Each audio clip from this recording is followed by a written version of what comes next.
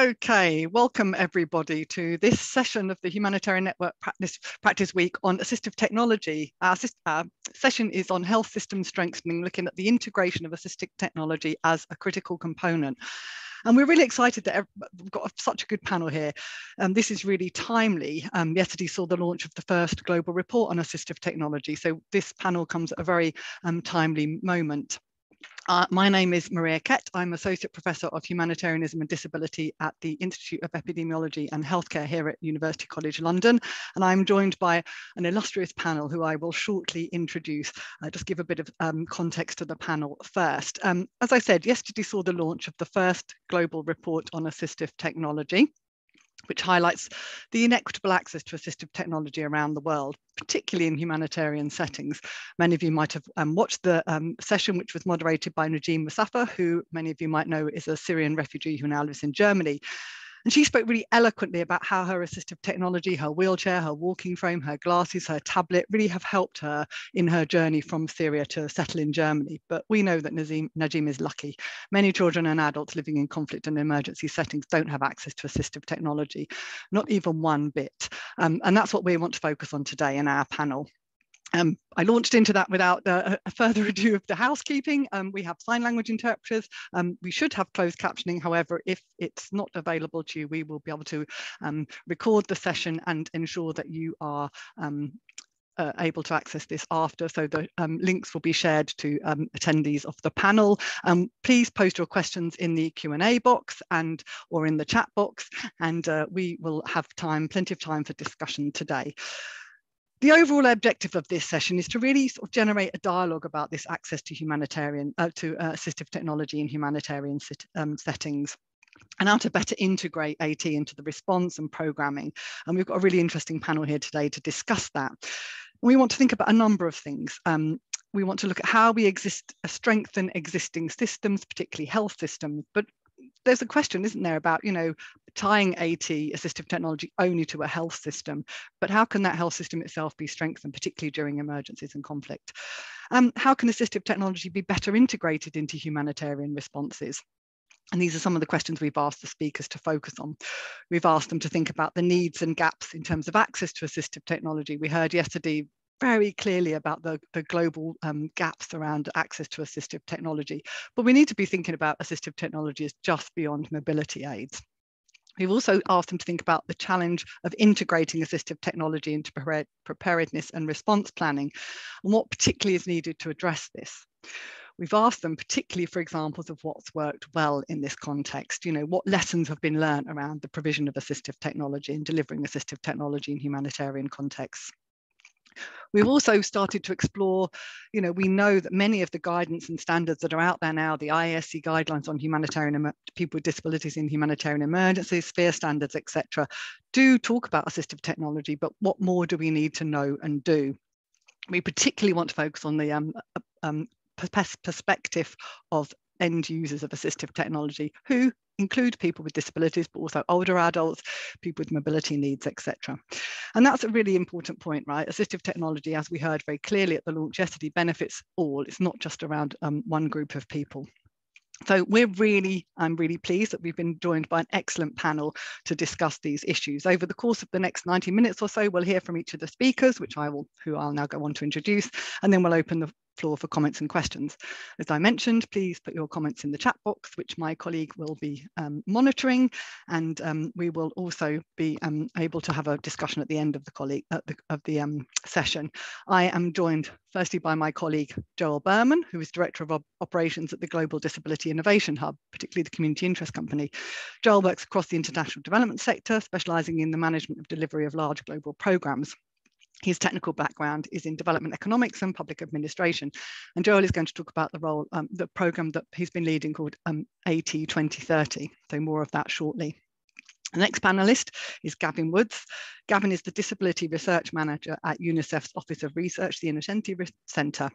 He's previously been a Senior Research Fellow at Cranfield in the UK, and he has worked in UNICEF since 2010, initially in supporting the earthquake relief in Haiti, and then he's been working in the Office for Emergency Programmes, leading on data and information. And I met Gavin some years ago now. Since 2018, Gavin has focused on disability inclusion. He has been developing their research portfolio, particularly in that area, and is currently leading the development of a global research agenda and platform for children with disabilities to amplify the voice of children and youth with disabilities through a network of academic institutions, researchers, policymakers, donors, and practitioners. And we look forward to hearing what Gavin has to say on this subject shortly. Emma Petty is from CBM Global Disability Inclusion. She has been with their humanitarian team since 2018, providing technical and managerial support to humanitarian operations and preparedness in work in many countries, including Bangladesh, Zimbabwe, Kenya, and Indonesia. Emma is currently in Kenya. She has a background in both occupational therapy and development, and is engaged in numerous initiatives around rehabilitation in humanitarian crises, providing technical support and disability inclusion, program development, and knowledge management. So we're very much hearing what you have to say about that, Emma. Very fortunate to be joined by colleagues from Indonesia, Dr. Sari and Arshinta. Dr. Sari, I don't know if we can see you, Dr. Sari, is a medical doctor with a wide range of experience in emergency response, disaster risk reduction, and community health issues. She's been working in the Yakum Emergency Unit since 2005 as health coordinator and project manager after the tsunami response. She's now managing the training centre around specifically on disaster preparedness and disaster risk reduction. She's director of U for the past 10 years and manages more than 50 responses and various disaster risk reduction projects. I think, Dr. Sari, we'll really learn from your huge wealth of experience. She's director of the development in humanitarian, Arshinta is director of the Yakum Development in Humanitarian Programs, and she has enormous expertise in disaster management, project management, capacity building, disability inclusion. She's trained the incident command system in Indonesia. She's also had many positions in the ACT Alliance, so really interesting to hear how your work in Indonesia fits with the wider global humanitarian response system. She's a member of the governing board of REDR Indonesia, REDR Australia. She has initiated community-based mental health models in 30 years in her work across Yakum's programs for the past 30 years in cooperation with CBM. These continue, including the supporting self-help groups and youth groups and the protection of persons with psychosocial disabilities. And we really very much look forward to hearing your experiences in Indonesia. And last but not least, Nadia Haddad. Nadia, I finally get to you. Nadia is the Vice President of the Brussels City Advisory Council of Persons with Disabilities, a member of the Brussels Region Advisory Panel of the Belgian Supervising Commission for the Independent Mechanisms for the Implementation and Monitoring of the UN Convention on the Rights of Persons with Disabilities in Belgium. She is also a member of the International Disability and Development Consortium, co-chair of the board for the European Network on Independent Living, and a member of the Executive Committee of the European Disability Forum. Nadia has a degree in electromechanical engineering, and she specialises in mechanical conceptions, water resource engineering, ecology, environmental coordination, and philosophy. And Nadia, we very much welcome your perspective from EDF, so welcome to join us. Many of you might have noticed that we were meant to be joined by Diana Hiscock from HelpAge International, who were our partner in the research that I'm going to talk about briefly. But unfortunately, Diana is in Afghanistan and cannot join us today. However, we are very lucky to be joined by our colleague Mohammed, who helped participate in the research in Jordan. I hope Mohammed is in the audience, and I hope Mohammed will have some comments after we've had the panel presentation. I will move on to the panel presentation very shortly, but I just want to touch on a couple of, I touched a little bit on some research that we've done in collaboration with CBM and HelpAge International. This was under the auspices of the AT 2030 programme, which Joel will shortly introduce. And this research focused on looking at access at Rohingya peoples in Cox's Bazar and refugees from Syria and Yemen living in Jordan. The report will be available on our website very shortly, but I wanted to sort of highlight a few of the findings from that report to frame this discussion. We looked at a number of overarching questions around what do we know about current need, how is it currently met, gaps in evidence, and mechanisms to ensure the provision of AT. And we really wanted to sort of look at what people were actually doing and how they were actually accessing AT. We know about the barriers, we know lots about the barriers, and the World Report really highlighted that, including in the humanitarian context. But what are people currently doing, and how can we leverage some of those issues that people are currently doing? I won't belabor the point. We interviewed 79 people around in Bangladesh and Kenya, and we used the WHO 5 Ps framework: products, people, provision, place, and policy. And really, what was quite striking was how similar the findings were in the very different contexts. We know, of course, that the provision of assistive technology, in this case, it was mainly assistive devices, was very ad hoc and largely through NGOs and community groups. We also learned that the devices alone do not ensure wider inclusion. And this is a really important point, that the devices alone, the technology itself it can't be useful without a wider system change. We also know that how the funding is provided for devices really matters. There's very little research around the nexus between social protection and humanitarian responses, particularly for people with disabilities, and how things are funded in that context. We certainly found that many of those people we interviewed lacked other support mechanisms to enable them to access their rights to work, education and healthcare. And this really perpetuates this idea that people who need assistive technologies are vulnerable and just waiting to be assisted, rather than thinking that given the right support and resources, that people would be able to be much more independent. We certainly know, and this was highlighted in the World Report yesterday, wasn't it, that there needs to be an increased investment in and focus on how healthcare systems are strengthened to respond to the growing need for assistive technology. And hopefully we'll discuss that over the course of this session. And I think a final thing, and obviously from my perspective, we really need more translational research, which takes the data that we are starting to collect in humanitarian contexts. We're often asked to provide sex, age and disability disaggregated data. But yet, are we turning that into effective evidence-based services? And that's a really key question to ask, isn't it? Our report makes a number of recommendations, which luckily do chime with those of the global report. We've talked about products that assistive technology should be provided in core healthcare provision in emergency settings. And I know my colleagues in Indonesia will talk about that. An interesting finding is the need to sort of invest more in local production, repair, distribution at the local level, and hopefully Joel will speak to that.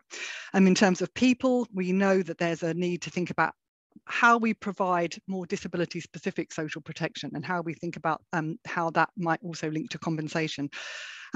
We also need to think about how assistive technology isn't enough. We need to address stigma, inaccessible environments, support and training to really ensure people regain or gain independence.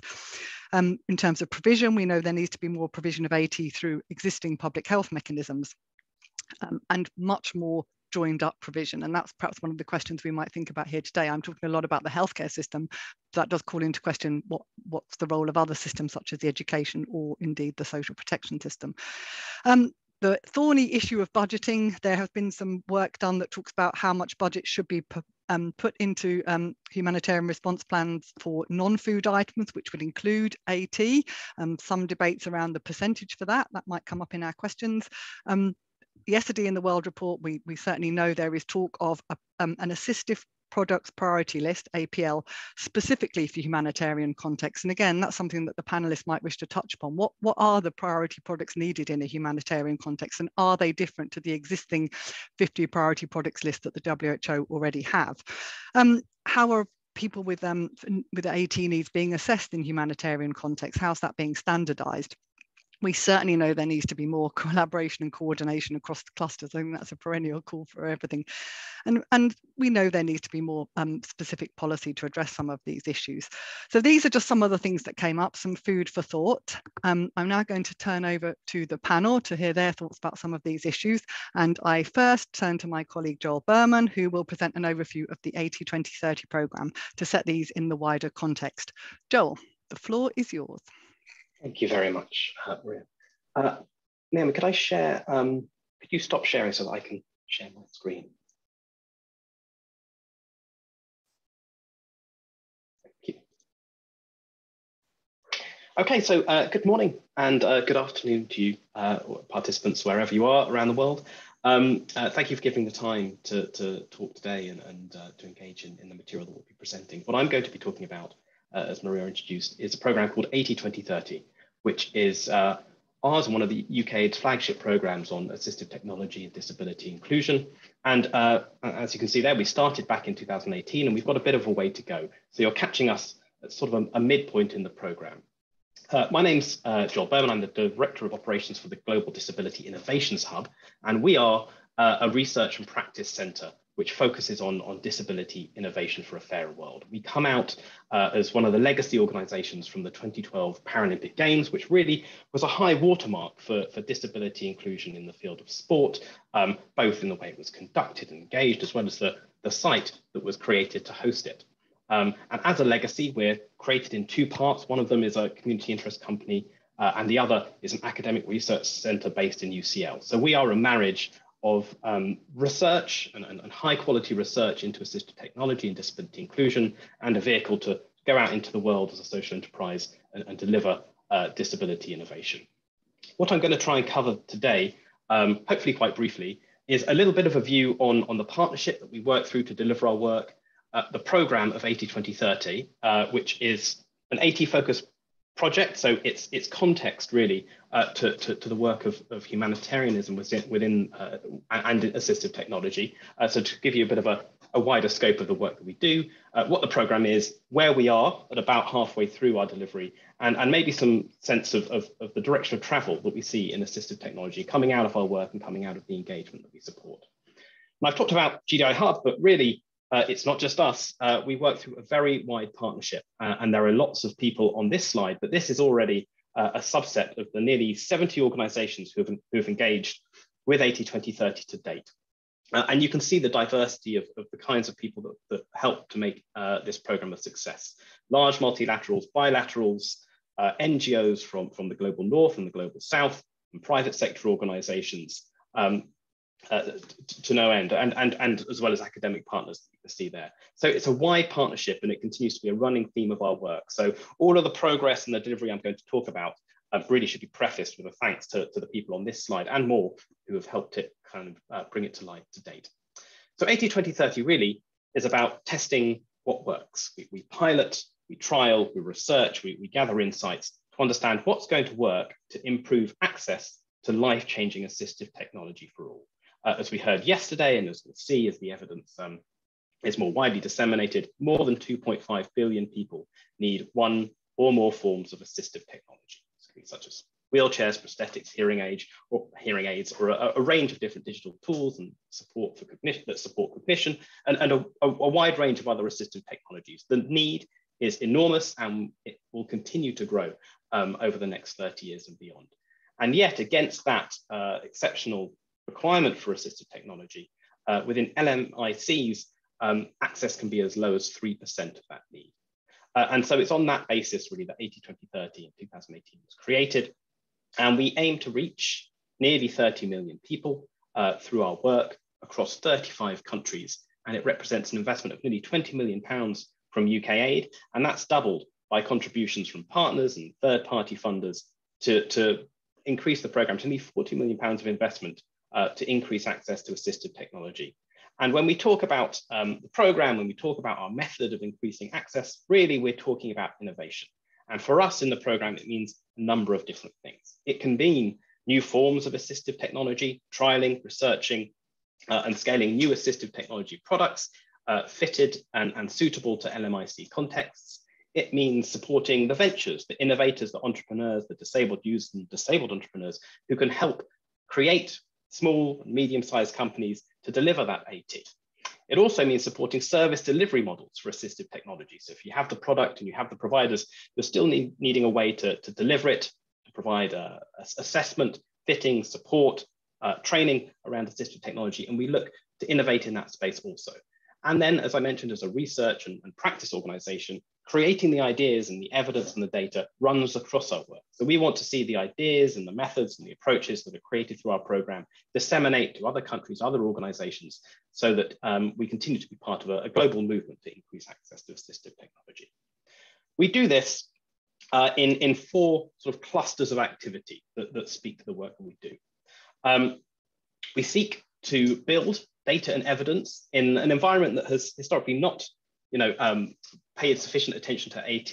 I can't remember which panelist it was during the launch of the global report yesterday said that it was frankly embarrassing that this is the first report on assistive technology. And we've been there since 2018, trying to build along with partners this increasing evidence base for AT. And that includes the work that Dr. Kett leads on AT in humanitarian contexts. As I mentioned, we're all about innovation. So we want to spark innovations right from small scale innovators and entrepreneurs with ideas that seem to work in their context, right through to middle and later stage businesses that might want to see their existing products scale and pivot into disability inclusion or into LMIC contexts, all with a view to increasing the scale and the ecosystem to provide assistive technology. Alongside and across these pieces of work, we work at the country level as well, really to lay the foundations that shape markets to be able to understand and integrate assistive technology as a core product, and the system level change, be it economic, policy, political, and societal, that is needed to support that demand and supply. We drive and try to push pilots around the availability and the affordability of assistive technology, opening up market access through the provision of strategic tools and pilots, and through the delivery of country capacity assessments, really set the baseline to understand what is the need for assistive technology and what are the strategies and requirements at the country level to help increase access through stakeholders and partners.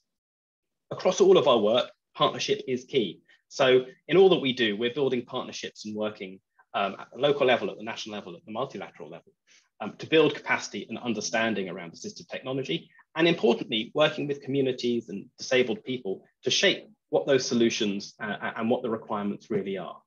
We continue to leverage the legacy of the Paralympics, and we'll see in a moment some of the impacts that we've seen, that we were very present in Tokyo, helping that to broadcast across Africa and provide digests of disability inclusion for the first time, really speaking to the continued role that sport and parasport can play in tackling stigma around disability. Also from that legacy of helping to design the Olympic Park in London, we have a broad spectrum of work on the built environment and inclusive public spaces, and how these intersect with the provision of AT and the lives that disabled people lead. So approximately where are we in our journey? I said we're about halfway through. So we're aiming to reach, approaching 30 million people. In this graph, you can see that we've reached just touch over 22 million so far, but alongside that big number, along the way, we're also collecting these deep impact stories of the personal level significance that assistive technology plays in people's lives. I'd encourage you to go onto AT2030.org, where you can find a catalogue of these stories that talk about people's different experiences of assistive technology in different contexts, as well as the impact of COVID, and how the provision of assistive technology really has a life-changing impact beyond the meeting of the evident sort of rights-based need. We've done a lot in the last few years, and I can't cover it all, but here's a pretty packed slide that touches on some relevant delivery across the 4 clusters of our work, and I've tried to pull out those which speak most closely to humanitarian and informal contexts. You can find on our website upwards of 150 papers, studies, influencing papers, insight papers around this question of what works to increase access of AT. As Maria introduced, we know from the get-go that it's more than just buying products and shipping. There is a wider systemic change needed to understand, diagnose, provide and support assistive technology. And a lot of our research is pitched at understanding exactly that. And that includes academic research in peer-reviewed journals. We've done upwards of 25 of those, and we'll continue to deliver that as the program delivers. We were an instrumental partner, and very proud to be a partner with WHO, UNICEF and others on the launch of the World Report on Assistive Technology, providing research into that, and we'll continue to use that landmark and milestone report to help inform our work going forward. We'll see a bit later on how we aim to help support the dissemination of AT-focused research through online data portals. Our work on innovation has had 2 really big flagship launches as well. We created the first AT investment fund for sort of more established ventures to scale and grow in LMICs with AT investments and venture support. And we supported Africa's first assistive technology accelerator for earlier stage disabled entrepreneurs and innovators and entrepreneurs creating disability inclusive products based in Kenya. And we see that model scaling also globally. And it's from that work, working with innovators and working with entrepreneurs and investors, that we've seen 30 new forms of assistive technologies be supported to date, and we continue to see them scale up towards development and production, including, for example, AT that speaks to the delivery in remote settings. So we had a partnership with Humanity Inclusion, for example, that focused on the use of 3D printing for prosthetics and orthotics in remote settings. And we'll see some imagery later on that reflects a similar approach across our work. In addition to supporting the products themselves, we've supported upwards of 27 AT-focused entrepreneurs to date. And from us, they receive more than just money, but also expertise and partnership and an understanding about how their product fits in a wider ecosystem of change. And that also relates to the innovative service delivery models that we've supported through pilots and scaling across 6 African countries. And that can be service delivery from assessment to fitting, or service delivery of things like capacity building training for public health professionals. Also at the country level, we supported 10 AT country capacity assessments, which, as I mentioned, really set the baseline for where countries are at in increasing access to AT. And it was a proud moment to see in the response to the tragic humanitarian context unfolding out of Ukraine, to see a country capacity assessment, not conducted by us, but using the CCA model, used to inform a response to how disabled people caught up in that crisis could be best served. So we trialed that methodology along with the WHO and the Clinton Health Access Initiative across 10 countries, and we continue to build out from that to implement action plans at the country level. And that's included the commitment of nearly $5 million from those countries to support investment in AT. That can be committing a budget line, unlocking public investment to provide access to AT. This is a long-term, locally driven commitment to AT access. I talked about shaping the market. For us, that's looked like 5 landmark product narratives, which help to provide in-depth analysis to identify the key barriers and the promising market interventions across the value chain, from research and development right the way through to production, procurement, all the way downstream to service delivery, that helps kickstart the increased investment and commitment to assistive technology at the country level. And as I mentioned, we've worked closely with the WHO, and one of the areas that we've worked closely with them on is the creation of training on assistive technology. It's a new topic to many, and we've met that challenge head on by creating training for assistive technology that can be delivered at the country level to public health professionals, to non-experts, to introduce the topic and help build capacity to provide and engage with AT. Across all of our work, as I mentioned, is capacity and participation. We see numbers coming in now of approaching just over 57 million viewers of the broadcast of the Tokyo Paralympics across 49 African countries and territories, which otherwise would have missed out on this momentous celebration of parasport and disability inclusion. And also at the country level, building out from our work in the Olympic Park, we've worked in cities across the world to understand how the built environment informs the lives of disabled people and users in a variety of urban environments, including in informal settings. And we'll continue to see the growth and convergence of that work in the built environment expand to other topics, such as climate resilience. I'll talk a bit more about that as we reach the end of the presentation. As I mentioned, we're seeking not just to be funded by the generous investment from UK Aid, and we're proud to say that it's a measure of buy-in to our programme that we can see nearly £13 million contributed by others to help deliver across our work. That's the partners that we work through, but also governments and private sector partners and other donors who have helped contribute to the mission of AT 2030. And lastly, just to focus on the fact that this has also included, as well as the large country level change, work at the community level and work on the informal provision of assistive technology conducted in informal settlements in Sierra Leone and Indonesia. We'll see a little bit more about that later on.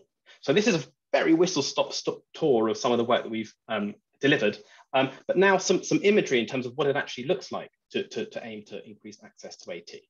This is a picture I mentioned about innovative service delivery models for AT. This is an attempt by one of our partners in Paro, piloting and trialing a disruptive technology based on a new thermoplastic that allows prosthetic technicians to fit a patient with a new prosthetic socket in less than 2 hours. This takes away the need to travel far distances to engage with heavy capital equipment and specialized staff and large teams to be able to go into the field and fit a new leg at low cost and with a saving of time. This is some of our work from Mombasa. In Indonesia, our teams and partners have engaged with disabled people and disabled people's organizations to understand the importance of the built environment, accessibility to their lives and to the use of AT. And you can see furthermore in this picture, our partner team working also in Indonesia, although in the city of Solo, to work with people who have a visual impairment using tactile maps to understand navigation within a city and work towards the creation of inclusive public spaces that understand the needs of disabled people and build inclusive and accessible built environment and public spaces. I mentioned the UK Impact Fund. We were very proud to be able to support Koala who are a UK team trialing this new kind of clip-on prosthetic. So again, far from the somewhat prohibitive cost and time and access of traditional prosthetics, this prosthetic comes in a box and is intended to be fit much like a ski boot onto the user in remote settings with a far lower barrier to assessment and fitting and use than is traditional prosthetics, saving thousands of dollars in money. So we continue to support that team and hope to see it scale over the future years. Alongside the products and the service delivery models, as I said, we're data focused. So this is a screenshot of our AT data portal, leveraging the work that we've done on a landscape review. So we went out and tried to find all the papers written on assistive technology and map them across the world. And you can find on this map research into assistive technology by country, by author, with the key findings, with a view really to kind of increasing knowledge sharing across the sector, sharing knowledge that we create, sharing knowledge that others have created, to deepen an understanding of AT and deepen the evidence base to inform policymaking and decision-making. And it's with a view to that policymaking aspect that we can see here, one example of the work that we've done with policymakers at the country level. This is a reasonably recent launch of Malawi's National Medical Rehabilitation Policy. It's one of many policies we've seen move from that original country capacity assessment through a recognition of the change needed to increase access to AT and become formalized in law and ultimately supported by the commitment of public funds to increase access to AT for the long term. So that's a snapshot of about where we are halfway through. And so some reflections then on future directions. We've been working on AT in informal settings and temporary settings for some time, and remote settings also. And we can see, somewhat sadly prompted by the recognition of the unfolding humanitarian crisis coming out of Ukraine, a continuing interest in what can be learned from AT in informal settings for broad spectrum humanitarian crises and the provisions of AT. As Maria eloquently said, we see across the board a recognition of the need for a systemic approach to the provision of AT. It's not enough to provide products. We need a deep systemic approach to inform the provision of AT, to create new and contextually relevant AT, to develop it, to manufacture it, to deliver it, and importantly, to repair it. The statistics on abandoned AT are not encouraging. So we know that if we want AT to have a role, we have to get it right in the provision, and it needs that full cycle of understanding, development, and support and repair to allow it to really take root at the country level. We can see, alongside this systemic approach, a building momentum for the support for the innovation ecosystem for AT and new players coming onto the market, not just traditional bilateral and multilateral donors, but private sector and philanthropic supporters coming in to support a range of innovators in the AT space, from small entrepreneurs right the way through to middling sized companies and established big companies that can see the relevance of their products and services to disabled users and wanting to find a way to pivot into this important space. A key role that we've been playing is to help to build that case for an investment in AT. The significance of the rights basis for the provision of AT has allowed a long history. As we saw in the global report yesterday, there's an increased recognition and data that supports recognition of the social, economic, and cultural impact of providing AT. A clear rate of return of providing AT to the economic futures of the people who are enabled by it and the wider economy that is supported by investment in AT. So to be able to have that data and evidence basis supports further investments for non-traditional players and users who would otherwise not participate in this space. Our work and work of others continues to inform what works, and we hope to see over the next decade those lessons inform further country level data, capacity and knowledge building, and building out and scaling up from the success we've seen. And lastly, we increasingly see a convergence of the areas in which we're working, a convergence of our work in the built environment and community participation with other topics such as climate justice. And our team were presenting, including Maria, actually, our team were presenting at COP26 earlier in the year, explaining how sustainable cities within the climate justice and climate change space are inclusive cities, cities that respond to the changing needs of disabled people, of aging people, of people with mobility issues, people who go through all sorts of life changes. That really, if we want to respond to climate change in a long-term way, inclusivity has to be front and center of that discussion as well. We also see the center stage role of disability justice in new and emergent topics like education technology, which for many of us in the global north was thrown into stark contrast through the pandemic when we were learning and teaching from home, but it's never stopped being a relevant issue across the world. We can see how education technology intersects with assistive technology and disability inclusion in schools. And lastly, we can look back at the decades of work on gender mainstreaming and see how disability can take a similar journey to intersect and inform the investments that large multilaterals, bilaterals, and other donors and partners make in their work, so that all work is disability inclusive work, even when it's not explicitly disability work. So I'm going to stop there. Thank you very much for your time today to listen to the work of 80-20-30. It really is a wide body of work that is very proud to be able to support the work that Maria does and other partners on 80 within humanitarian contexts, which will continue to be a main part of our program and our learning over the course of the program as it delivers. Thank you, Maria. Thank you, Joel, for that really comprehensive coverage. And I think you touched on a lot of points there that will perhaps be picked up by the other speakers. Without further haste, I will turn over to Gavin. I think Gavin doesn't have slides, but right. Gavin, the floor is yours. Follow that. Thank you very much. And thank you, Joel.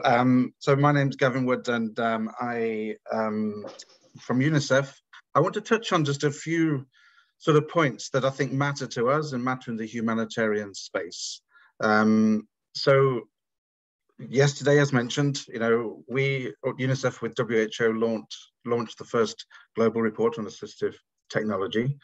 The numbers have been mentioned already, and I think it's interesting to see that the previous estimates of 1 billion right now that people in need of assistive technology has been estimated at 2.5, increasing to 3.5.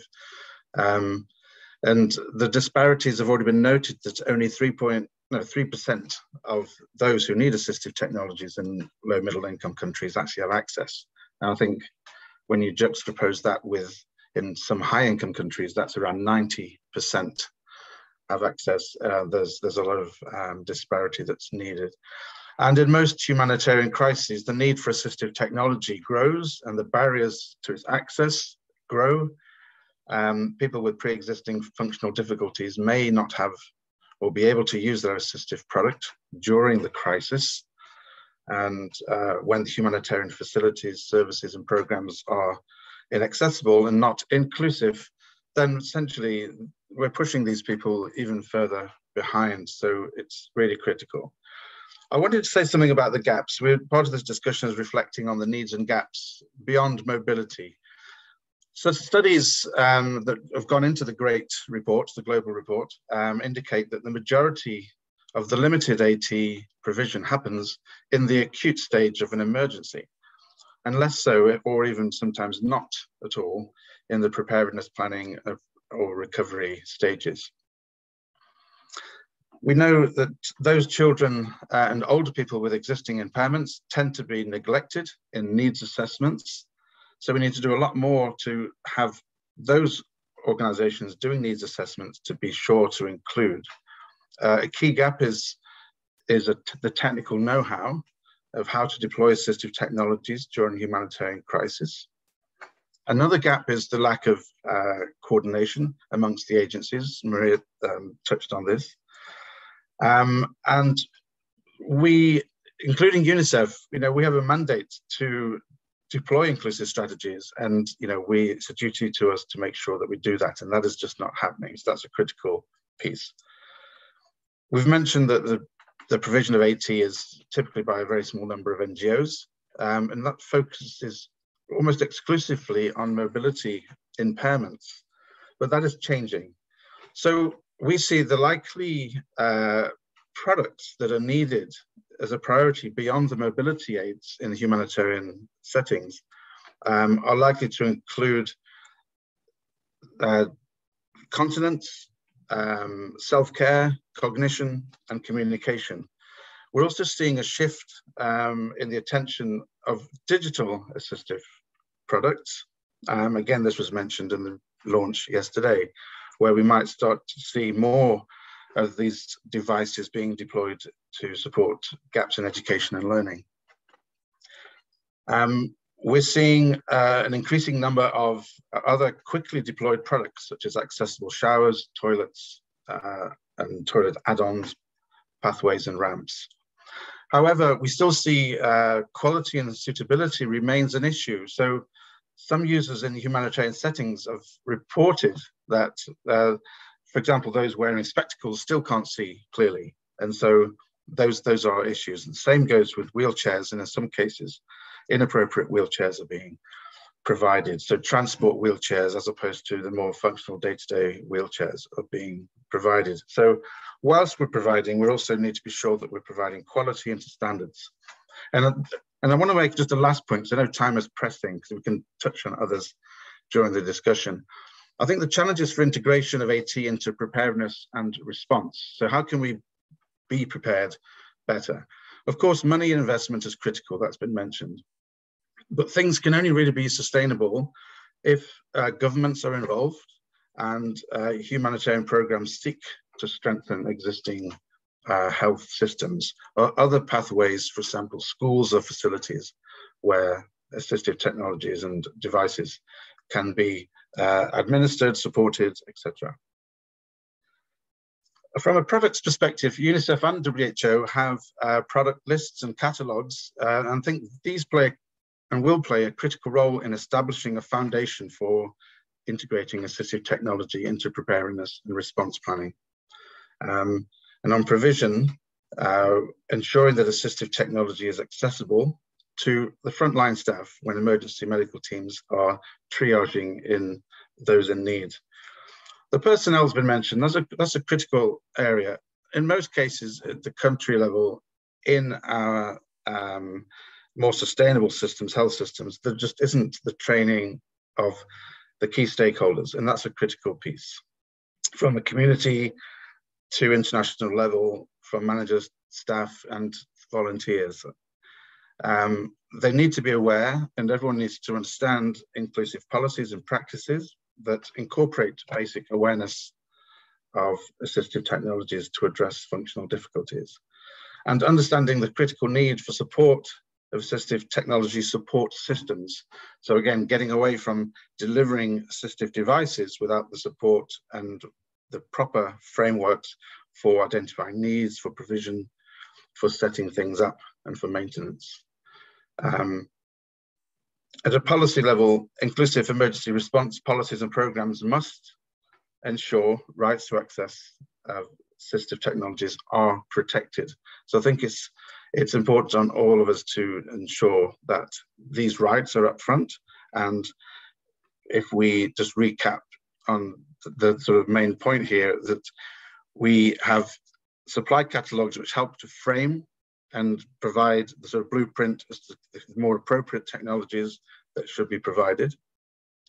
We also need to invest in the infrastructure, but also the personnel to be able to administer the whole ecosystem that's required around assistive technologies. I'm going to leave it there, Maria, with the interest of time, because there are other points, but I think they will come up in the conversation. So back to you. Thanks, Gavin. You've really started to link some of those connections between what Joel said and then the report and the work you're doing at UNICEF.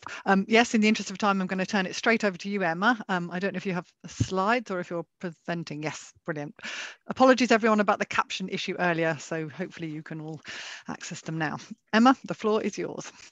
Great, thank you, Maria. So welcome, good morning, good evening, everyone. As Maria said earlier, my name is Emma Petty and I'm part of CBM Global Disability and Inclusion. I'm here today, just wanted to talk a little bit about the rapid assistive technology assessment, which we conducted in the Rohingya camp in Bangladesh last year. So I wanted to touch a little bit on some of the key findings, as well as what we're doing to now implement those findings in action. So next slide, please.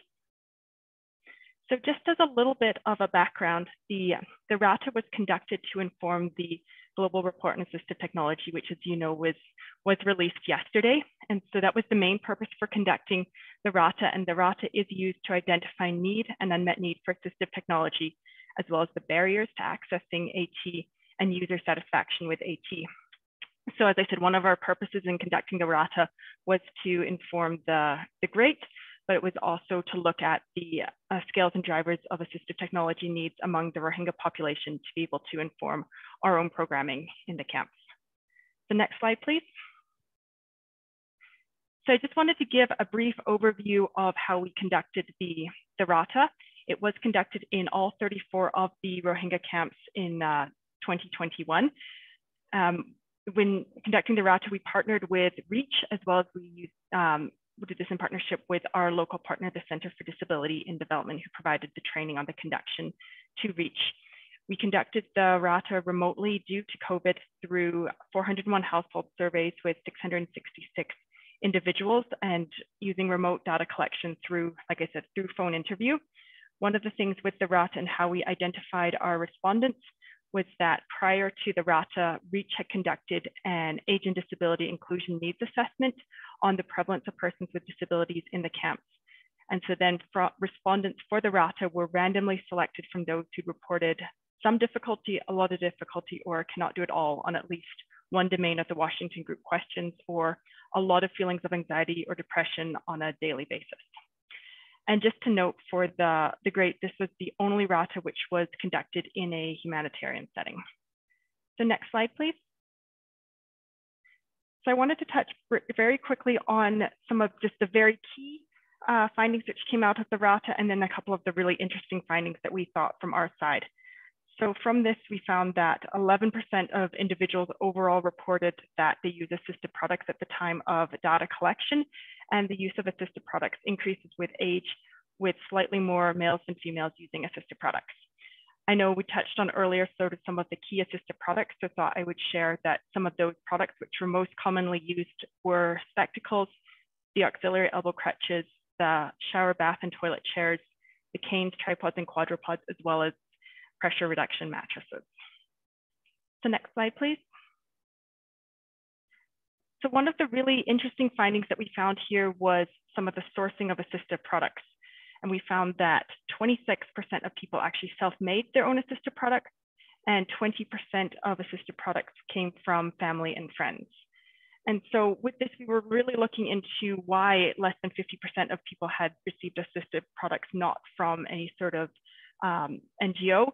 And so we've been working with Maria on some research looking at what types of products are being self-made and why people are having to make them themselves, how people are paying for their assistive products. Are they borrowing money? Is there interest? And what is the local market for the provision of assistive products? And if people are purchasing them in the local market, what is being done in terms of training on their use, on their maintenance, on proper assessment for the assistive products? These are all questions which we are trying to answer. So if we can go to the next slide, please. And then another interesting finding we found was around the suitability of assistive products. And what we found was quite shocking was that 80% of respondents said that their assistive products were moderately suitable or less suitable. And 2/3 of people said that their assistive products were moderately or less useful. So that's a pretty significant chunk of people who were saying that their assistive products were not either suitable for them in their home and environment, or they did not find them useful. So now we're looking again into the research on how the assistive products have impacted the user's lifestyle and ability to participate in their activities of daily living, and how the product could be improved to better suit the needs of the user and the environment they live in, so that we can be looking at how are we making sure that we are providing the most suitable and appropriate products for people. Next slide, please.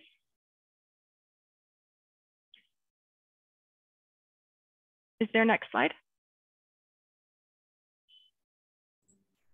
No, Emma, that was the last one. Oh, okay.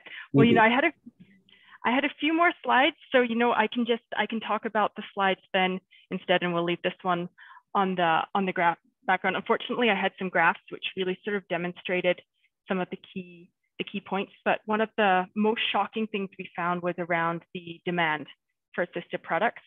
And the results of the RATA said that while 51% of people had, or 1% of people had met needs, 51% of people had unmet needs. So that's just over half the population of the camp had unmet needs for assistive products, with the needs for assistive products increasing with age, and over 85% of people over the age of 60 saying that they had unmet needs for assistive products. The products which people were saying that they had unmet needs for were similar to the ones with the met needs, but included the spectacles, the shower bath and toilet chairs, the auxiliary elbow crutches, the pressure relief mattresses and cushions, as well as the hearing aids.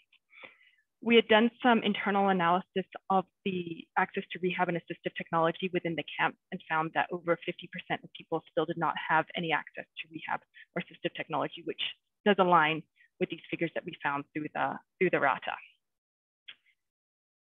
So I wanted to just touch a little bit on some of the implications of the findings from the RATA. And what we're finding is, and what we know is that access to assistive technology is a critical component of humanitarian aid, as it facilitates the ability of the user to move, see, and communicate, and that the denial of rehabilitation services, including assistive technology, can significantly impact the ability of its users, including persons with disabilities and older persons, to complete their activities of daily living and access humanitarian assistance in a dignified manner. So to us, the RATA has demonstrated that there are clear gaps in access to assistive technology, which are combined with the lack of accessibility in humanitarian services and overall the inaccessible environments of the Rohingya camps, which create significant barriers for people in need of these products, including persons with disabilities and older persons, to access humanitarian assistance and participate in the community life. And that we're seeing that the provision of assistive technology in humanitarian context may require creative solutions to develop products which can be easily sourced, are suitable for the environment, and easily maintained in order to get appropriate solutions into the hands of as many people who need them as quickly as possible. And so on the RATA, one of the questions which was asked was, how can we improve access to assistive products? And so the responses that we had was 53% of people had said that they needed more information on where to access assistive products. And one of the ways we're trying to mitigate this would be to make sure that we, with our home-based rehabilitation team, we're really providing information on the services which are available, as well as working through local community leaders to provide that information, but really showing a huge gap in terms of access to information on services. Access to financial support was also noted by 43% of people, and transportation and lack of transportation by 22% of people. So other barriers which we really need to address and is critical when looking at access to assistive tech. How do people finance it? And how are people able to reach the services to be provided? And so finally, I just had wanted to touch a little bit on what we are doing in order to promote access to assistive technology in the Rohingya camps. As I said earlier, we're working with our local partner, the Center for Disability and Development, and we are providing through that home-based rehabilitation services that provide rehabilitation services as well as assistive technology. But on top of that, we're really looking at how do we make sure we have linkages between health facility, access to rehab, and assistive technology, and that we're shortening the gap between primary health care and when people receive their assistive products if needed.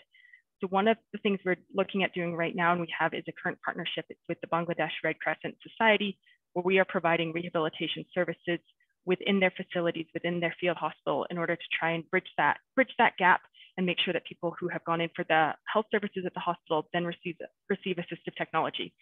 We're also working quite closely with the health sector in terms of advocacy towards primary healthcare actors, including rehabilitation and assistive products within their healthcare programming. And really looking at those gaps in the research and how we can generate further evidence and information in terms of the gaps in facilitators in order to access assistive technology. So that's all from my side. I'm going to turn back to you, Maria, and thank you very much. And we'll take any questions at the end as well. There is one for you in the box, actually, Emma. Look, Emma, that was great. You've really given us some context for this and some ideas about where we, as a sector, might go in terms of delivery and improving access to assistive technology. I'm now going to turn to Dr. Sari and Ashinta in Indonesia, who have some interesting and really innovative ideas around this. So Dr. Sari, Ashinta, the floor is yours. Thank you, Maria. I'm very privileged and also humbled to be given time to share the field perspective from Indonesia. Dr. Sari and me will be sharing our presentations. But before we continue, let us share about who YAKUM is. Maybe next slide, please. After listening from previous colleagues talking about research and advocacy and policy level, now we are going to bring you down to the field experience after Emma said many interesting research and study from Rohingya. YAKUM in in Indonesia is an organization that engage in public health since 1950, and we have a vision that a human being and a healthy environment is achieved through quality health services, growth and development, as well as integration in inclusive society. Through more than 12 hospitals and clinics, also 3 health institutions, health schools, and 3 development units working in humanitarian, disability rehabilitations, and community development, equipped with more than 5,000 staffs. Yakum serves disaster-affected, remote and disadvantaged area across Indonesia.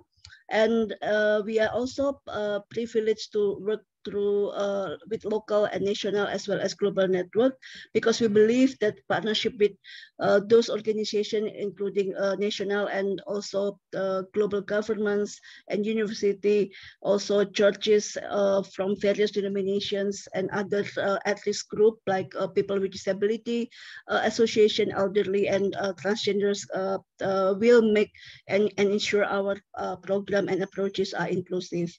What we will be sharing you here is our context experiences in humanitarian setting and rehabilitation care.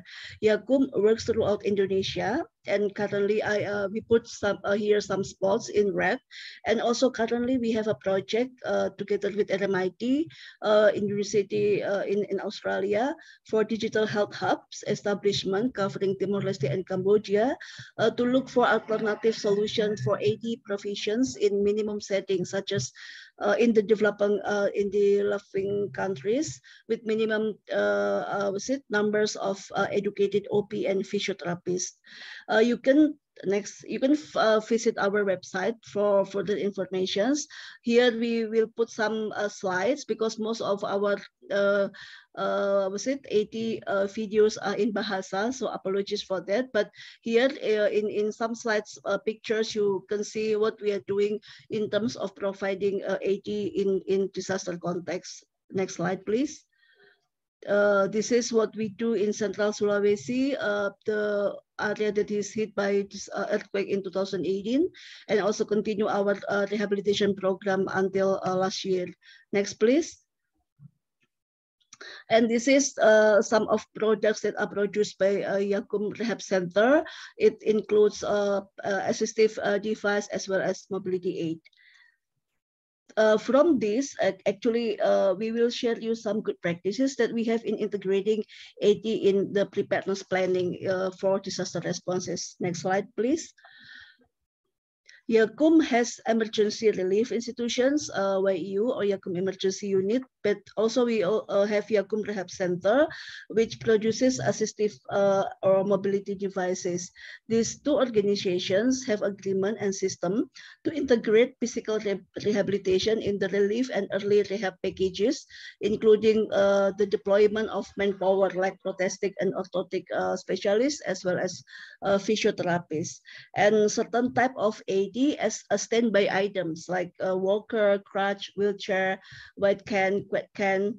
And beside this, EU also has a certain agreement with certain medical supply vendors for speeding up the provisions or mobilizations of standard AD, such as wheelchair and sticks, something that are easy to be sent to other islands.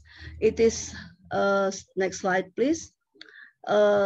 It is saving time for effective rehab care and also treatment, and it helps in boosting trust from the at-risk groups that are affected by disaster, because they know that they are not left behind, of course. And this is one impact that we feel, one thing that most critical, most important when we are doing integrating AD in our rehabilitations and also relief response. Next slide, please.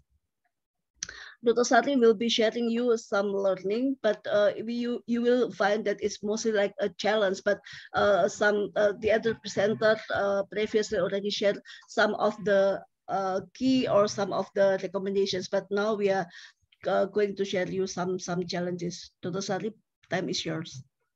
Yeah. So we got the learnings are the need of AD is mostly not included as people feel it's impossible to do AD rapid assessment as it may require individual measurement. It's not been easy to do during crisis phase. And the availability of skilled orthosis and prosthesis, or OP, in Indonesia is still lacking.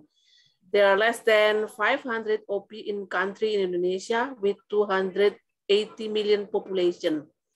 Additionally, the limited knowledge about the role of AT for people in need, such as disability, injured, and older person, makes it is not prioritized during disaster response.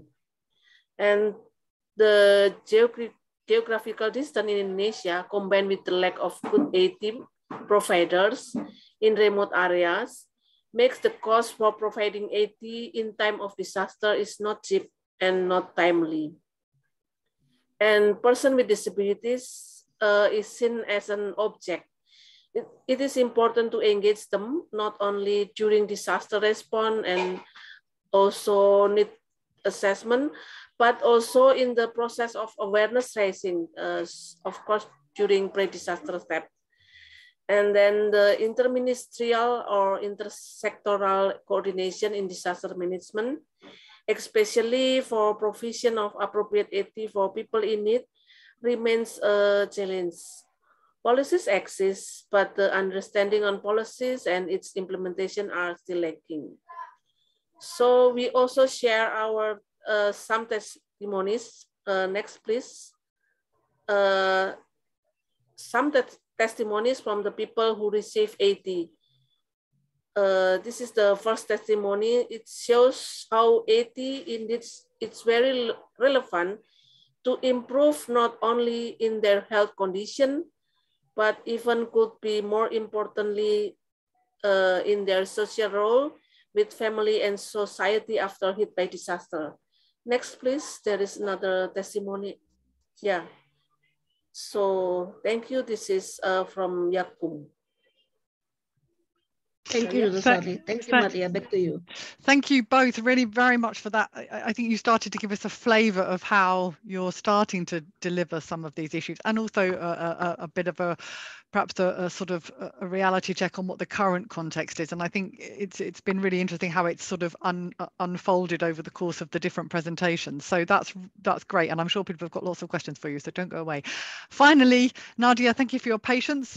This is the last formal presentation, so we'll hand over to you, Nadia. And just a reminder, if you have questions, please post them in the chat box and we will have time at the end. Nadia, thank you.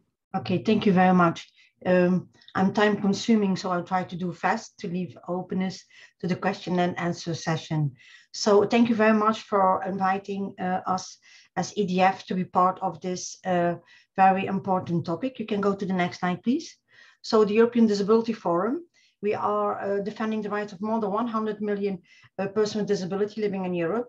We are an independent NGO and we are an umbrella organization with more than 100 organizations as a member. We do a lot of advocacy at European level, at the Council of Europe, at the European Parliament, and we try to implement the UN to fully implement the Convention of the Right of Persons with Disability, together also the Sustainable Development Goals and the European Disability Rights Strategy and a lot of other international conventions. Next slide, please. So assistive technology and humanitarian action for us as persons with disability is really including both the products and the related services which support independency and inclusions. So this kind of assistive technology for us is critical to ensure participation of us in non-crisis time, but perhaps even more critical during humanitarian responses. Because even in non-crisis situation, in most of the countries in the world, access to assistive technology is very limited, with only 1 in 10 having access to assistive products that they really need. So access to assistive technology is critical to the realization of the rights of persons with disability as described in the CRPD, where they really stipulate in all environments, which means also including in a humanitarian crisis. Furthermore, so access to assistive technology make really financial sense, because a recent study by AT Scale found that a 9-to-1 return on investment in the provision of assistive projects to those who need them. So they cannot come back to us and say it's not cost effectiveness. It is when you invest it in the right way. Next slide, please. So what does it provide, this assistive technology? So it means it's a means of escape from disaster and conflict environment, and also the communications avenue to receive and understand emergency communication. And it's also the ability to communicate needs with the first responders, with the representatives of organizations responding to the crisis, and other ways. It's also a means of access to necessary resources, including medical attention, food and water, shelter, and other basic needs. So this is important for very different groups. So people who are existing already using assistive technologies. Other group is people who have a short-term need for assistive technologies due to injuries sustained due to crisis and humanitarian crisis. Another part of group is people who develop a long-term need for assistive technologies as a result of a humanitarian crisis. Next slide, please. And also people who are used to use assistive technologies prior to the crisis. They may not have access to their devices following a major event like an earthquake or due to conflict in their environment of lack of electricity. And also for those who do have access to their devices, they might find it not suitable for conditions which arise because of humanitarian crisis. So people who sustain injuries or trauma as a result of humanitarian crisis may have a short or long-term need for assistive technology. So these people may not have been assistive technologies users before. So they are new, so they need to be really framed, trained, and the assistive technologies that we provide them need to be also adapted to their personal needs. We can go to the next slide, please. So in each of these situations, the person who uses assistive technologies really requires support to obtain a kind of necessary alternative when existing systems for acquiring assistive product may not be relied on. So lack of access to assistive product, either their own or replacement or new devices for people who require them, increase again the vulnerability of persons with disabilities in these environments. So incoming emergency medical teams often are focused on short-term, acute management of trauma and do not have significant capacity to provide assistive technology for those who need them at most. So the provision of assistive products require training and expertise to ensure that conditions are not made worse by inappropriate technology. And so this expertise, sadly enough, is often not found among the first responders. There is a major gap in humanitarian responses. It is also critical that any IT provider on a short-term basis by a first responder or emergency medical team is linking with appropriate following-up services once the immediacy of the crisis have been passed.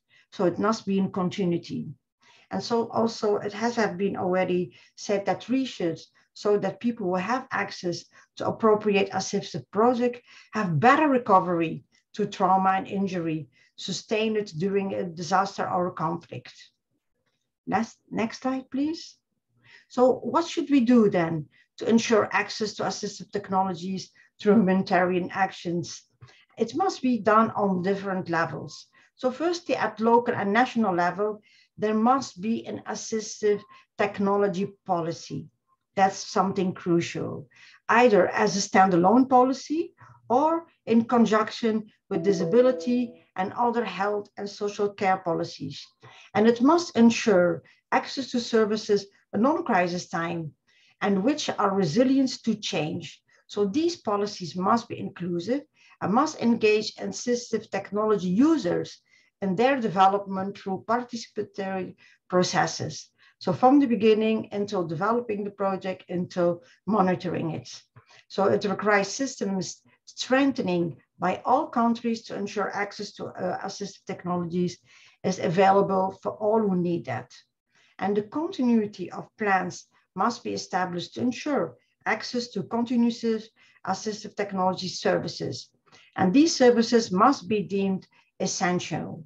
So even in the COVID pandemic, research has shown that assistive technology providers were not deemed essential in many jurisdictions.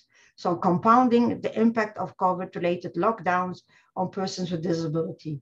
So they make it even the situation worse. And also, third thing is that governments must understand the number and type of assistive products users in the country and provide adequate data on expected and or anticipated needs in crisis environment. We heard already all the speakers speak about disaggregated data.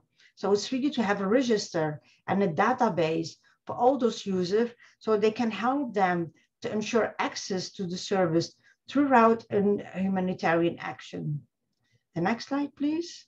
And so on international or global level, so it's good that the first responders organization and the emergency medical teams must have assistive technologies expertise. This must be part of the guidelines which they are developed by the humanitarian actions for emergency responses, so being including from the beginning. So also assistive technology must be considered in the global responses to humanitarian crisis with appropriate technologies available to be distributed as necessary in variety of challenging environments. So not something that is used in regular area can fit when there is a disaster. So this response must be coordinated between national governments, international civil society organizations, and responding humanitarian organizations. So working diverse, and it would help to have more impact. So there must be a kind of mechanism for also the assistive technology users to access technologies in the absence of health and social care system in situation of internal displacement or in refugee situation. And the last thing again is data must be gathered and evaluated to inform the future responses, which are similar in nature. So thank you very much for your attention, and let's open the discussion now and see how we can join forces. Thank you. Great, Nadia, and thank you for sort of bringing the circle back round to the really importance of the policy frameworks to deliver all of this. I think we've really seen across the presentations how all of these things link into each other. So I'm very conscious we don't have a huge amount of time for questions, so I'm opening the floor. If people have questions, they can either type them in the box, or I think you can raise your hand. I think. And while you're thinking of your questions, I guess I will, Emma, there was a question in the box, I think, for you, if you wanted to answer it from Isabel, I think. Sure, yes, I can take that one to start. So the question that had been raised was around how we are integrating with the cluster system within Bangladesh in the Rohingya camps. So I can talk a little bit about some of the work we've done there. In Bangladesh, we have what we're called an age and disability working group, which is situated under the protection working group in the protection cluster. And so that is a member, we've got quite a large member base there. And it's also co-chaired by CBM, CDD, HelpAge, and HI. And so through the PWG, the idea is that the ADWG is the technical reference group, and the PWG can help us with sort of the linkages within the other sectors to help us link in how we influence the JRP processes, provide advocacy links for technical support and capacity building. So that is sort of the, if you want to say, our main entry point into the cluster system in the Rohingya camps where we are engaging. We are engaging in the other sectors as well. We've been quite engaged with the protection sector, the health sector, where we've been really looking at, we've done some advocacy around rehab as part of primary health care. We've shared the results of the RATA as well with the health sector. And then we've also been engaging quite a bit with the WASH sector around accessibility of WASH facilities. Those are the main sectors, some engagement with food security and livelihoods as well as some of the other clusters, but those are the main ones which we have been engaging with the whole purpose of trying to see how we can really influence the JRP processes, which we've seen over the years in continual engagement as well, that has grown and strengthened with that engagement. Does that answer the question well, Isabel? I don't know if Isabel can actually answer. I'm hoping you can send a sign. I think what's really, while we're waiting for others to Oh, we've got some more questions in the box. I don't need to. Okay, so a question from Ellie. So Emma says yes. Isabel says yes. So you have answered the question, I think. So this is a really interesting question, and I'll see who it should go to. Ellie asks, by increasing the mainstreaming of assistive technology within health systems, how do you avoid a re-medicalization of disability issues? Gavin, you talked about addressing the whole ecosystem. Is it enough to strengthen the health system alone? Do you want to take that one, Gavin? That's quite a tough question, but some thoughts? It is a tough question. I think there are a number of opportunities in humanitarian settings where there are facilities that exist where they could be used as a function for screening, for fitting, for programming, hearing aids, etc., and distribution. So the health centre makes a more sustainable case for this, but it maybe in some of the services required as part of this ecosystem, like early detection, then school facilities might also act as a place for that.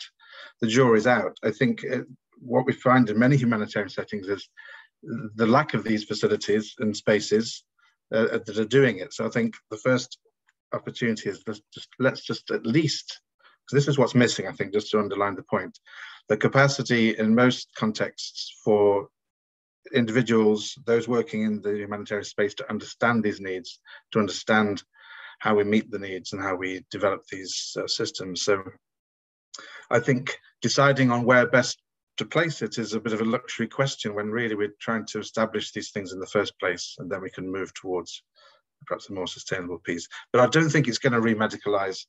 Just on that, I think the pendulum swung very long into the social model, and everyone started to talk in fear about the medical model, when in actual fact, you know, the international functioning classification really embraces both. And I think, you know, we do have to embrace both. There is a rehabilitation angle, there is a diagnosis, but there's also a huge set of barriers in the social space that we also need to tackle. So I don't think it will re-swing back and cause any issues. I just think it's going to redress the balance, perhaps. Great answer, Gavin. Thank you. I'll move on to the next question. I can see Ashintra is typing to Albert's question, so I'll move on to Christian, who says, panelists have shared very good insights on the importance of AT in humanitarian action and as an area that it shouldn't be an ad hoc and standalone.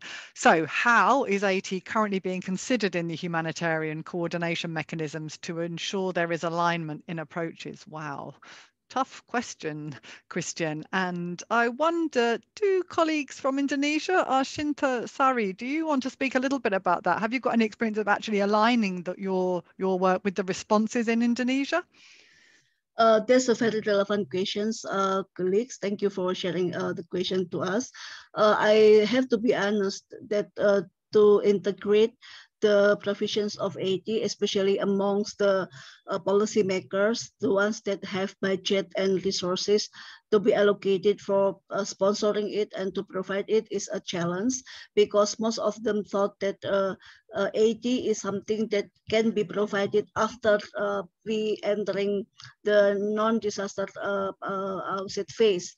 So when we talk to individually the ministry, they said they have the budget, but most of the time what we find is that the type of AD that is within the standby items, it is not particularly for disaster response. So when I'm saying this, it means that the type is not easily to be transported to disaster area, or it is only one type that cannot really fit into the needs of various types of disabilities. And we are talking about the pre-existing disability condition that need AD, and the AD is now gone after broken by disaster, and also a new person with newly disability due to injury after they are hit by disaster. So most of the ministries, they do not have that kind of specific allocations, and the standby item is only one single types,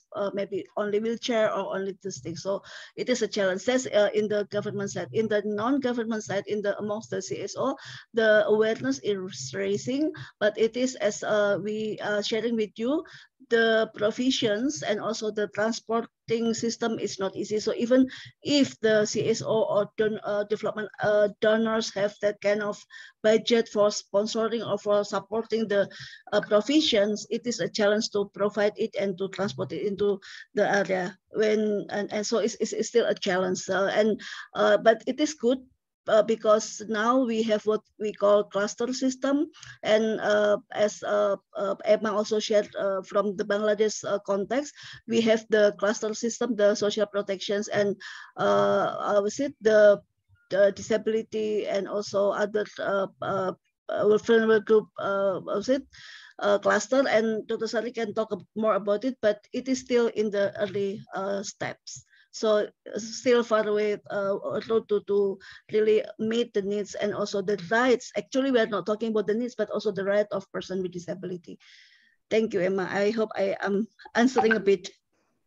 I think you did. You touched on a number of really important points there, and I think that issue of coordination is it comes back a bit to the whole point about where the financing, if we put the financing in a humanitarian response plan, which of the sectors, so we might be talking about a child trying to access a piece of education technology, but is that in the health budget? So I guess these are some of the questions that are still some of the work that AT 2030 that Joel spoke about have been looking about provision and financing, and I think we still, there's some work to do around that. In the 3 minutes left, Alberto asked a really important question. In the global report on assistive technology, it talks about the need for a priority list for humanitarian context. And Alberto asked about the top needed AT in different contexts. Ashinta, you very kindly answered it and said that there is, you can refer to the existing list, but you also talked about action points that are still needed: awareness raising, education of the supply chain, societies, more specialists and more policies. So I'm going to come back and ask each one of my panelists as a final sum, what do you think the top need? And it can be a product, or it can be a policy, it can be a P, or it can be whatever. So I'm going to start in reverse order with you, Nadia. What's the top thing we need to do to really ensure AT in humanitarian context is viable? I think it's very important to include within the policy budget a multidisciplinary team, and also that assistive technology must be in combination of person assistance. It cannot replace human support, and it should be financed and included diverse stakeholders from the beginning. Excellent. Ashinta, thank you. Ashinta, 1 point, quick. The central role of person with disability, Nadia has mentioned it, but I just echo it. The importance role of person with disability as the center of the whole effort to make it as a priority in the different level. Excellent, thank you. Dr. Sari. Yeah, can you hear me? Yes. Yeah, so the Earth is for sensitization and capacity building of humanitarian organization for the inclusion and promotion of AT. Thank you. Emma.